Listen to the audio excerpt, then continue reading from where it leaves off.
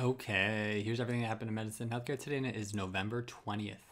First off is the thing that everyone's been talking about, which is the CDC changing its verbiage on vaccines and autism on their website.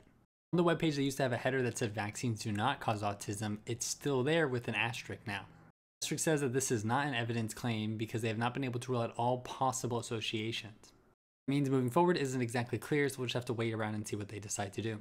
There's a new phase 3 clinical trial when it comes to Pfizer's mRNA vaccine for the common cold, and it seemed to outperform our standard flu shots. It appears to be about 35% more effective than the common vaccines for preventing the flu and diagnosing it with symptoms. Safety was similar overall for both of them, but those who did get the mRNA vaccine had higher rates of arm pain as well as systemic fever. Before we get into the last two studies, if you want to stay up to date with the latest medical and healthcare news, you can find the link in my bio to my Substack. You'll get a daily newsletter, links to all of the studies, and you'll help support me as a medical student. Also, a new JAMA neurology study today that tracked individuals from early to late life and tracked their exercise habits and their risk of developing dementia. We found that those that were in the highest activity groups between mid to late life had about a 40 to 45% lower reduction in developing dementia compared to the lowest exercise group.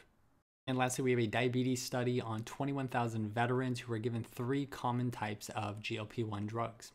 Given liraglutide, semaglutide, and duraglutide. Have fun saying that 3 times.